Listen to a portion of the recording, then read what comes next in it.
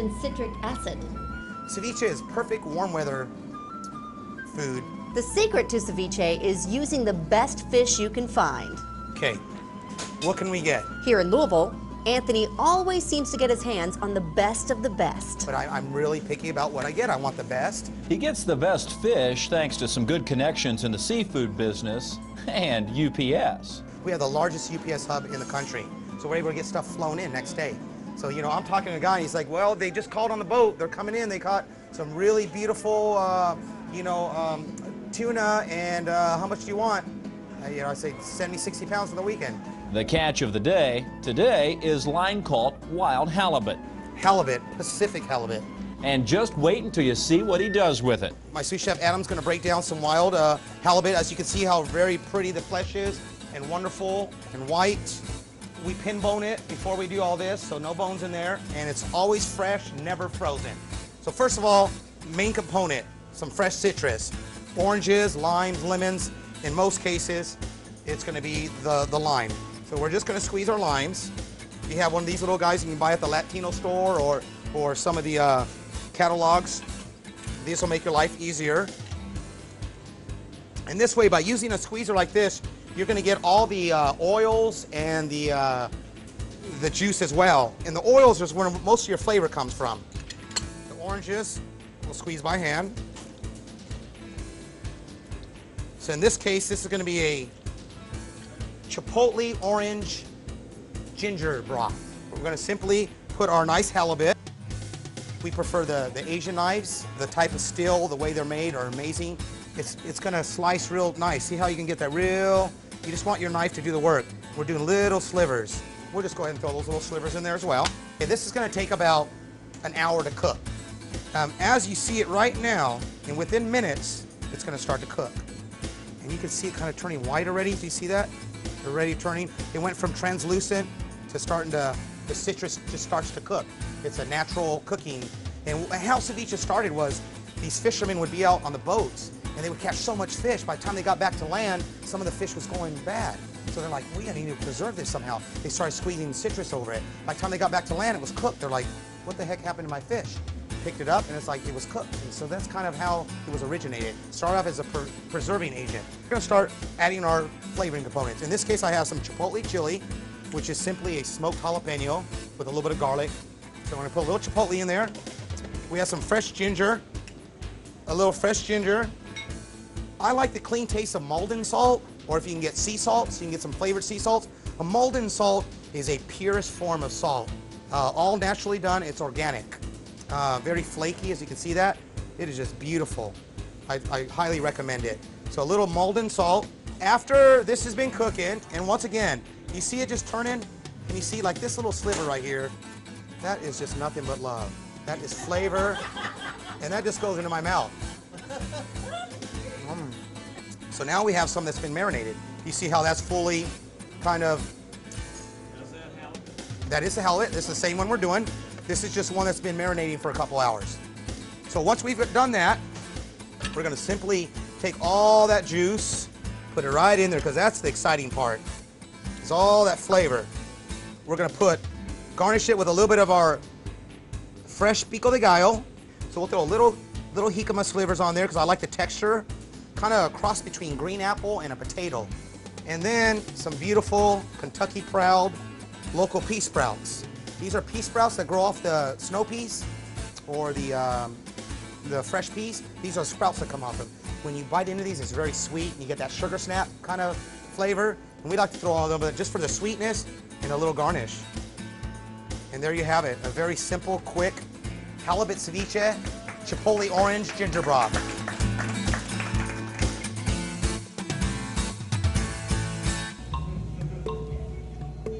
It's amazing to me that the chef can cook the food with nothing but citrus. I know, it's kind of crazy. Not only is the taste amazing, but the texture is really amazing as well. If you haven't tried it, you have to get to ceviche. Yeah, or maybe you can try it yourself at home now that you know the secrets.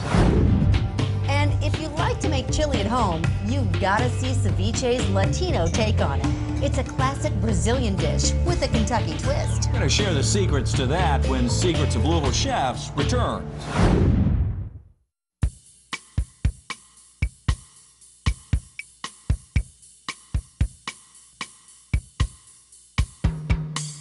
Welcome back to Secrets of Louisville Chefs, where this time we're getting a nice taste of Latino fusion cuisine at Seviche. I'm Kevin Harnett along with Kelly Kay. Kelly, how is that mojito? What mojito? I guess that answers the question. Looks like it's time for another. Yeah, and maybe some more food. Hello. We've sampled some amazing food already, from fresh halibut ceviche to fish tacos, all the creations of Chef Anthony Lamas. Anthony has Latino fusion in his blood. His parents are from Puerto Rico and Mexico, and he grew up in Southern California. So you might be asking, how does a guy like that end up as one of Louisville's top chefs? I guess the answer to that would be blame it on a girl. I met a Kentucky girl in San Diego. I was eating fish tacos at this little fish stand. I saw this little Kentucky girl, asked her if she wanted a fish taco, and from there that was it. What luck for us, because without that girl, Louisville may never have had the pleasure of eating Anthony's very unique Nuevo Latino food, which is truly culinary art. We've done lobster tacos with like a mango habanero salsa. We've done ahi tuna with wasabi tomatillo salsa. You know, you can really get creative. And if you want something meaty and hearty, you've got to try this. Feijoada. Hard to say, easy to eat. Feijoada is a Brazilian dish. Kind of what chili is to the South, feijoada is to the Brazilians. Traditionally, is they would break down their steers and their hogs, and whatever was left over, they take their prime cuts. You might have the head, the ears, the lips, the tongue. They would throw this in with some black beans and cook it all day long and let it simmer. We don't use all the tongue and the ears and the lips. Okay, we're not going to get away with it, I don't think here. You use prime beef tenderloin, locally raised, Creekstone Farms, another raised with care. Heritage pork or Nyman Ranch pork, all organic, free range. So it's our version, but a modern version and more approachable. Oh, there's a little Kentucky in this feijoada too, I'll tell you about that. Pork scraps here.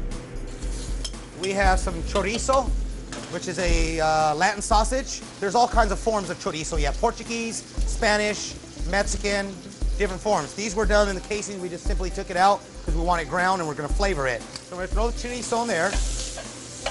Basically, you just want to sear it real good, get all that coloring, sear the meat. This is prime beef. We use only prime beef.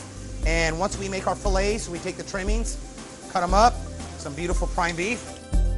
Smell that already? All that just flavors there. And we got to throw a little Kentucky in there, so we have some country ham. We have Kentucky Brazilian feijoada. So some nice country ham. We're going to throw in some onion and garlic and some bay leaves. That goes right in there. Secrets of Louisville Chefs, secret seasoning. Okay, this is my dry adobo, house-made adobo. Cumin, achiote, which we talked about earlier, coriander, ají amarillo, which is a chili from Peru. So we're gonna throw that in there, and that's gonna be the seasonings. Throwing our beans in there, black beans, beef stock. Okay, so simply some bones cooked down, mirepoix. Gonna throw that right in there. And what's so great about this is, you turn it all on low, you walk away for a few hours, have it in a pot. Traditionally, feijoada is always served with some type of greens, some type of salsa, and rice. Sous Chef Burris, what he did is he took some wild greens that are done locally, or grown locally here from Hart County. He had a little bit of garlic, white pepper, and oregano. Just simply saute those, and that's just a little garnish. We start off with our rice. We top it with our feijoada, which is the beans and meats. And then we just top it with some wild greens, locally grown in Hart County. And then we just simply put a little salsa around it and a little demi-glace around it. There we have it. Our Brazilian feijoada.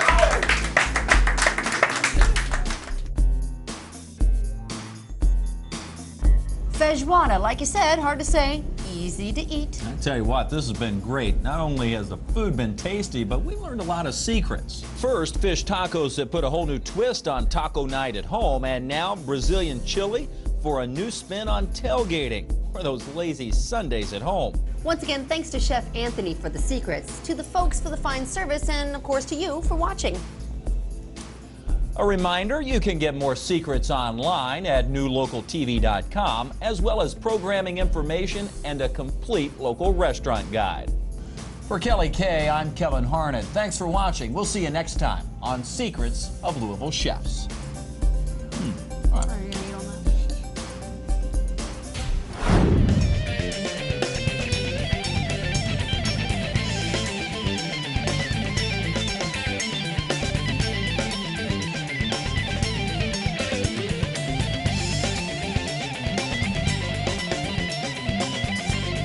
I'm Anthony Lamas with Seviche. Thanks for watching Secrets of Louisville Chefs.